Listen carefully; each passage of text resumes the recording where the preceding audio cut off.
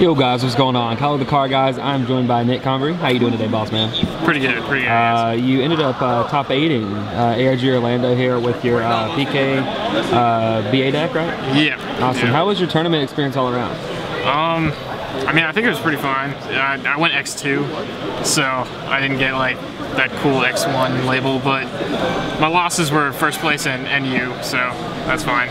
Here we got there though, right? Yeah, we got there. Heck yeah. So why BA out of all things? I just felt like after playing Monarchs for a while, I got really tired of losing matchups where I just didn't get to play. And I felt like this is a deck where you do actually get to play pretty much every game. So you just actually get to function. You can probably win games. Awesome. Well, let's go ahead and see what you played here. Okay, so I mean, it's standard fire at this point. We have the 1, the 2, and the 3 Phantom Knights. I mean, there's not much to explain there. That works. BA monsters, played 3 Skarms. Some people play 2 of this. I just felt like no hand is worse with a Skarm. Like, that's always what you want to be discarding to make Beatrice, so that's pretty good. The 2 Seers, obviously. 2 Farfa, don't really miss a 3rd. It's good enough. Then the 1-ofs, the Alec for Breakthrough Skill, Calcab, Libic, Barbar, the 1-of Graph, because that's still pretty good. The 4 Tour Guides, and the Garnet, I guess. Good old Tom. Yeah. Yeah, you draw this card and you suddenly start trying to figure out, like, can I make Leviair? Like, I had a play where I purposely barbared a Seer so I could summon this and bring it back off Leviair. It was really bad. Like, you just, I don't know. You do things. And then Max C, I felt like this card was actually really good.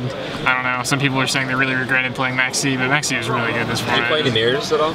I did. I did play 2 mirrors, and I opened Max C in both of them, and it was really, really good. So, of course. Yeah, like, Max C cherries, pretty solid. Now for the spells, 3 Twin Twister, because actually this really only came up like basically hitting Domain. I hit Domain like 3 times with that, so I actually didn't lose game 1. But I guess it also hits the Iris Abductor, and you don't lose to back row, but still. The 1 Rhoda and the 1 Foolish, because I mean this is any Phantom Knight and this is any card in your deck, so that's pretty good. And for the traps, 3 Fogblade, obviously. I played the whole Solemn Brigade. I felt like this needed to be at 3 simply because it hits hand traps.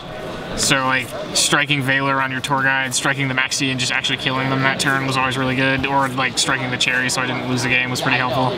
And then 2 anti-spells because I think I had 4 game 1s where I just flipped this behind Beatrice and that's it. Like you hit them for 9k next turn and they didn't play. So I felt like anti-spell was honestly, it was way better in the main deck. I actually, against Pendulums, would sometimes side it out because they're siding in just like 5 outs to the card. And so you just take that out and put in like a Vanity's Fiend. Yeah. But yeah. So extra side first? Is that either one's fine. Alright. Oh shoot, my extra is not sorted. Alright, so anyway, we'll go to that. We played 3 Dantes, obviously, because you should do that sort of thing. Good tech choice. Dante Turbo. Played 3 Beatrice because, I mean, it's the best card in the deck. You make 3 almost all the time. It's, yeah, that card's ridiculous. Played the 1 Virgil and the 1 Pilgrim. Virgil's actually amazing against how good the Pendulum deck is right now. Like, being able to hit their scale back into the deck is very, very important. So, and the other thing is that the Pendulum deck right now, of course, is playing Sky Iris, so you can't target it. So you'll need this and Break Sword to be able to actually break apart their setups. Or if they Pendulum Call, since all of them are playing 3 of that, then you could just spin it instead of blowing it up. Yeah. Which is really useful. And they're all playing that janky Magician.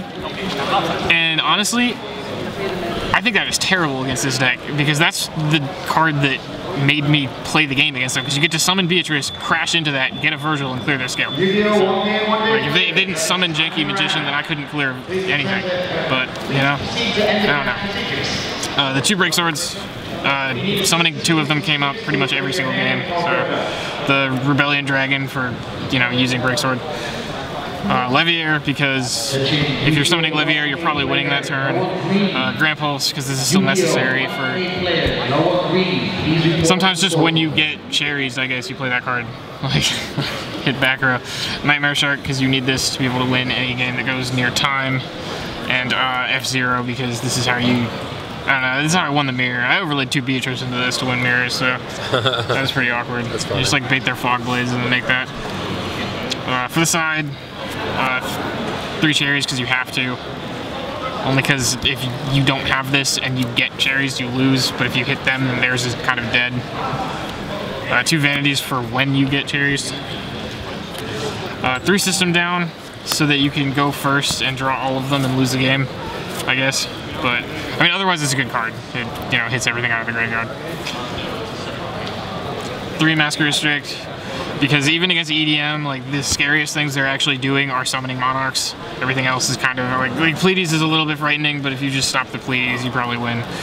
So, I don't know. 2 Gamma Sail, because Kieran.deck is so good that if you do not open this card, I probably should have sided 3 of it. It really is. Like, Good against you. yeah, you have to turn that off to be able to play the game. I probably honestly should have sided 3 of this card.